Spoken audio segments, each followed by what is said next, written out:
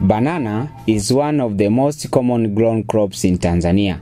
The crop is widely cultivated in the Kagera region since banana is the staple food for the residents of that region.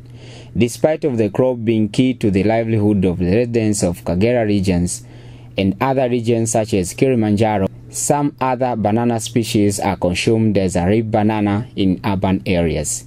In recent years, we have heard the cry of hunger for Kagera residents for the first time after their banana farm have been attacked by the dangerous disease of banana wilt, in which inhabitants of the region call mnyanjano and the other call banana AIDS, because the disease has no cure as it is with human AIDS. And given the fact that the first aid patent in Tanzania was discovered from that region.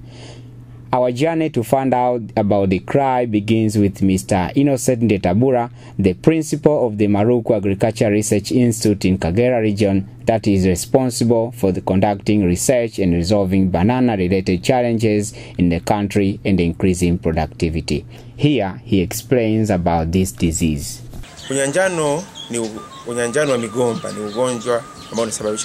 Banana wilt is a bacterial disease that spread widely in Kagera region since 2006. It first started in Muleba district and subsequently it spread in all the districts in the region. We continued to research on the best methods that could reduce the effects of this disease. We also researched on its causes, spreading, and able to provide education to all regional stakeholders, including practitioners and banana farmers. As you know, this is a region where banana is the main food and business crop. This disease can be spread by the farmers themselves through the materials they use on their farms as hulls, salts, etc. It can also spread by wasps when they move for flowers from one banana plant to the next. Even if animals, especially monkeys, when they eat from infected banana and move to the next, causes the spread of this disease. The effect is great because banana farms, for majority of farmers, were affected. Since banana farms were affected, there were food shortages in the household.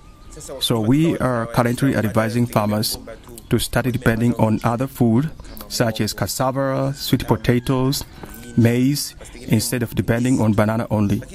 And since banana is a chair of traditional farmers, moving to other crops becomes as if you have to force them.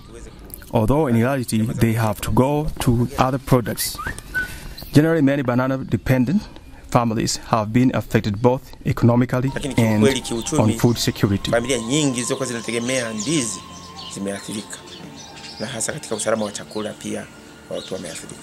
According to the researcher, the disease has brought negative impact to the region's residents. These residents, whose banana is their staple food, complain of hunger when there is shortage of banana, even if there are other crops such as maize, cassava, and potatoes. As I speak to you, I have about 7 children in the family. But feeding them is a challenge because of food shortages.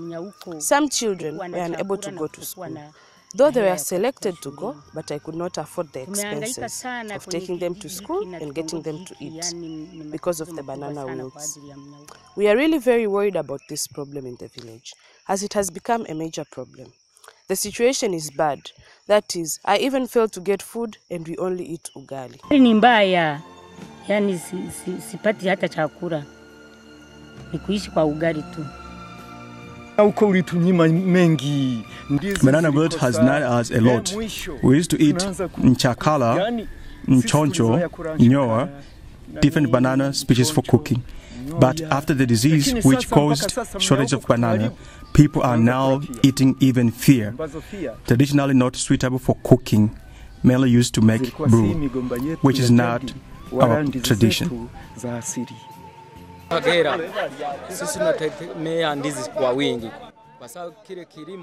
We depend on banana mostly because the farming has been helping us to send children to school. Currently, the situation is very bad because of the disease. For example, we were relying on banana farming for our economic growth. But you'll be surprised, someone with 5 acres at the moment ends up with maybe only 5 batches of banana, and it takes only 1 meal per day.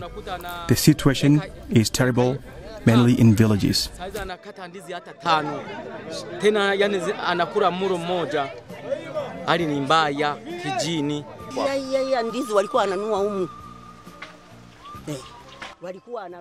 Formerly, bananas were bought here because my banana farm was very fruitful. And now I see it has begun to come. Maybe God can bless me again. People used to ask if I were using a fertilizer, and I told them I did not, but it was God's blessing. Bananas were really sold here, but when the disease appeared, everything changed, and you can destroy 5 to 6 affected plants a day. Kila siku nakata migomba 5, 6 basi. Pia kwamba mgomba unapotoweka. An extinction of banana is something we never heard of. The banana we eat now have been then from generation to generation. We did not plant them. Our forefathers did, and we continued with them to date. However, if you try to plant banana, it, unlike before, the banana wilt. The plant doesn't grow well, and it wilts at a certain stage, and I don't think there could be an alternative crop for Kagera residents.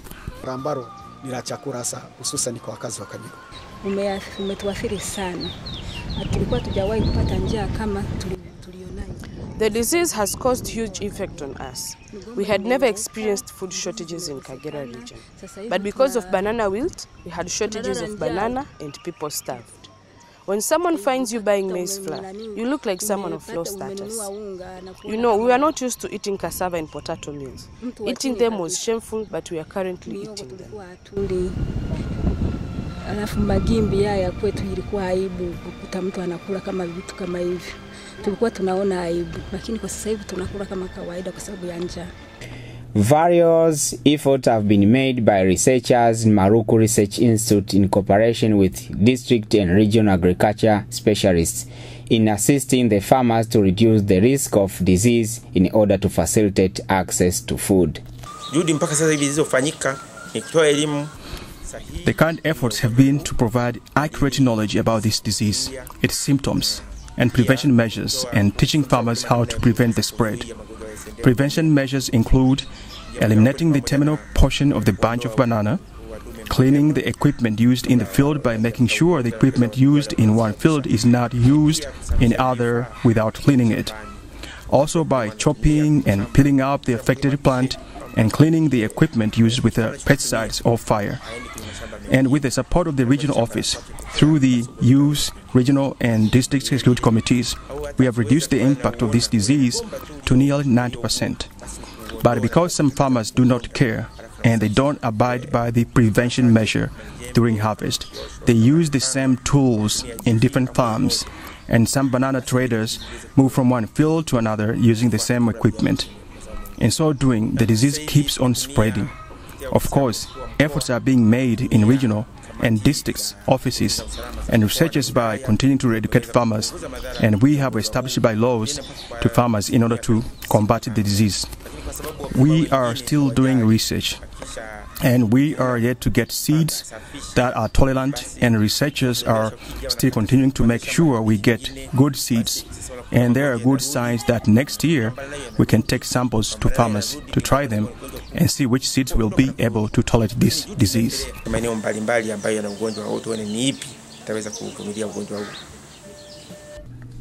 The cry was heard in Tanzania and other neighboring countries such as Uganda, where banana is also a main crop.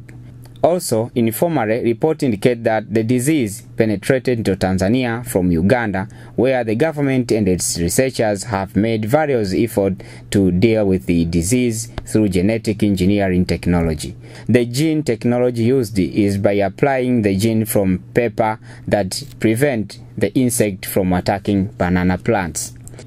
In the initial stages addressing the famine in Kagera region, various efforts have been taken by the government along with other agriculture stakeholders, including the National Commission for Science and Technologies COSTECH, by training agriculture officers in all districts in the region. The training enables them to diagnose the disease and provide them with the various ways of dealing with the disease, and later train and provide farmers with fresh seeds produced through tissue culture. One of the COSTECH responsibilities is to ensure that research findings reach targeted individuals. Banana is their staple food, and there has been a problem with the disease, and many of their areas were affected by the disease. So one way to help these farmers is to bring better seeds that are disease-free so that they can get good harvest. This will ensure they keep food and they can do business from seeds that are pure and productive. And so we expect at the end of the day, many farms will have benefited from the seeds, and the farmers themselves will be ambassadors of this technology that is good and effective. Kwa wingi pia na wakulima wenyewe watakuwa ndio wajumbe wa kwamba hii teknolojia ni nzuri na inafanya kazi vizuri. We funded this project because we want to encourage this new technology to farmers who include this group. I urge you all to give these seedlings due attention, that they should not die. If you face any problems, our researchers are there to help. Just communicate it through the district leadership. We will support so that we can make a nationwide example for this technology in banana crop. Tutaweza kuwasapoti ili tuweze kufanya mfano wa nchi nzima katika mbegu hizi mpya za teknolojia mpya. The seeds were received by farmers in groups and planted into demo farms so that they could be protected, and many other fresh seeds obtained from those fields that will be used to distribute to other farmers. Recognizing the importance of that crop and the main problem of food for the resident, make it Kagera Region Commissioner for the first to launch the COSTECH project and emphasize the importance of science and technology in addressing farmers' challenges and increasing productivity. Kilimo cha kisasa ndio hichi. Kwa hiyo nipongeze tena COSTECH. This is now what it means to modern agriculture. So I thank COSTECH by bringing us the seeds that we could try them here. And I'd like the seeds to be split into different wards and have demo farms. People should learn by seeing and get rid of unproductive traditional farming. I will personally be visiting those fields and see how they are doing and how they are managed. Agro officers, you should be very alert to monitor these demo farms at each stage so as to bring about the desired expectations. Kila hatua ili yalete yale matarajio yanayotakiwa. It is now 4 months since the new banana seeds were planted in demo farms, and the difference is seen. Farmers point out what they now see on their farms, and they hope to continue eat banana as usual. Katika ubora, in quality, these are better than ours. First, it is because when they are brought, these banana seedlings, the seedlings were as small as nails, and the time of planting we were even worried that this would be impossible and would not grow. Surprisingly, as we see today, the plants are better than ours. Now the question of banana wilt, we do not know whether these bacteria come from. I do not know whether they come from our banana plants or else. But now we will be comparing whether the disease begins, will it begin in our farms or in this demo farm. Tutaangalia kuona mnyauko itaanzia kwa huku, itaanzia kwa kule, ili tujue ugonjwa huo labda uko katika migomba yetu ya jadi. Yani hii migomba imenipendeza sana kuliko yetu ya hasili. I've liked more these bananas than our traditional ones, and if God wishes that they will not be affected by the disease, we hope to get this kind of seed so as we can plant it since it is tolerant to disease. I should use this opportunity to congratulate and thank this organization because it is my first time to see this kind of seed. Kuona shamba kama hili. Kwa migomba hii ambayo tumeipanda kwenye shamba hili la darasa, naona kwamba hii migomba itatusaidia. The banana in the demo farm will help us to overcome the problem in our traditional banana farms. Looking at the seedlings that we have planted, it is obvious they have no disease and they are drought tolerant.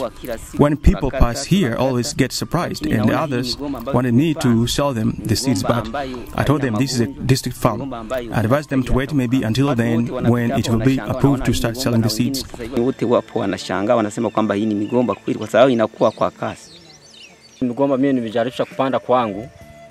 I've tried to plant banana and even applied fertilizers to no avail.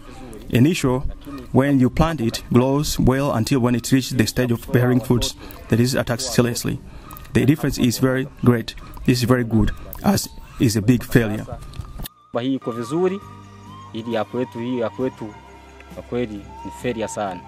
Farmers' hope has been restored. What is the view of the regional agriculture officers and the banana researcher after this seed shown positive results?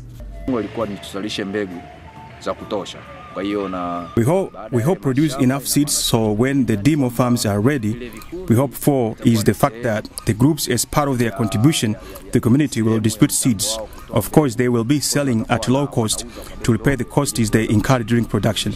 So they will collaborate with the communities in distributing the seeds to people since these farms seem to have good seeds.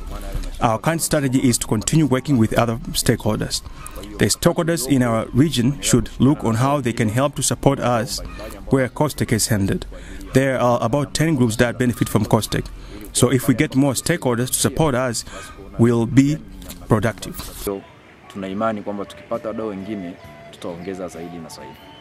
Tissue culture ina nafasi kubwa kwa sababu tunapowashauri wakulima aondoe ule mmea. Culture is great because we advise a farmer remove the affected plant and wait for at least 2 or 3 months for these insects to die. But after the long wait, this farmer misses a good source of seeds that do not have diseases. So at the end of the day, he returns to the same affected fields to fetch for seeds. Thus, tissue culture has a great chance.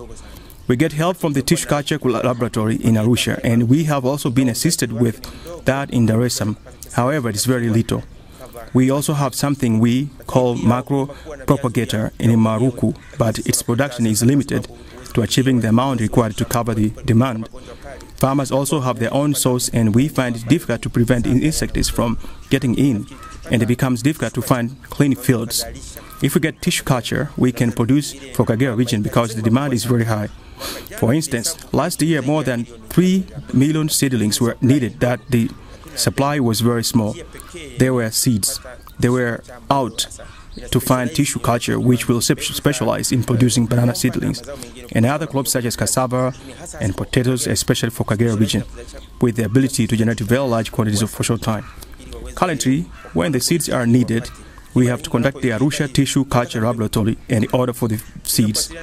The order that takes 3 months, and no farmer is ready to wait for such a long period, so the farmer will fall whatever he sees suitable for him. I think that the tissue culture that can produce large quantities for a short time will be very helpful to farmers.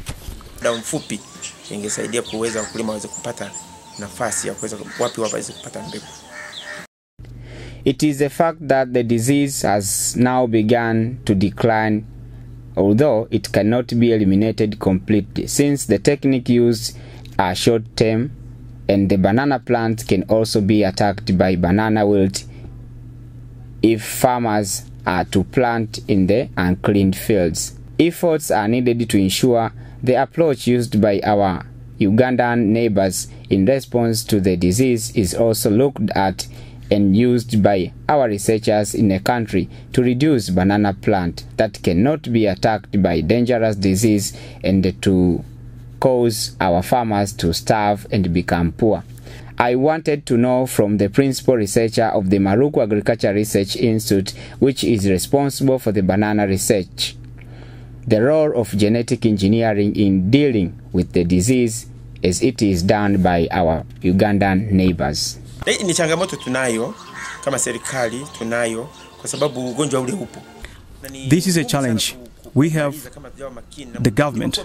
This because the disease is very difficult to combat if we are not careful. And when you tell the farmer to be careful by removing the affected plant and using the safe seeds, but there are no seedlings. That's the challenge we have, and since we are close to Uganda, most of the farmers follow the technology from their neighbors, which they come and use. The GMO technology is something that we cannot go fast to use because it is not common to this end. However, there are debates about it. I think it's not yet time. When the time reaches, we will move to it. We must start with researches. We must concentrate on reliable researches and establish whether this technology, that this is something safe, and even when you go to people, we are sure of it. It is only technology that will end this banana wilt problem. Sisi tuwe na uhakika wa hiyo teknolojia. Huko ndio njia pekee ya kusolve tatizo hili la unyanjani. Tanzania is not an island unless we give our researchers the material and the readiness of the country to research. Kagera farmers who are neighbors to Uganda will get the technology from their neighbors and bring it to Tanzania, as it was said the researcher. It is not easy to prevent the hunger person from getting food where he sees the possibility.